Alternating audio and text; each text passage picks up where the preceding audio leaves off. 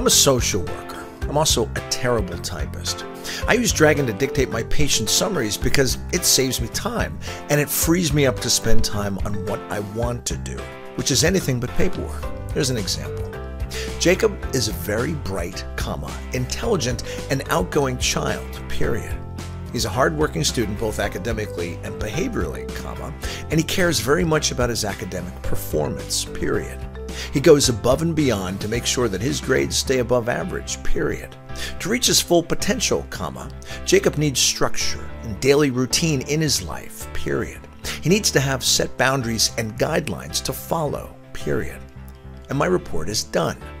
It's as easy as that.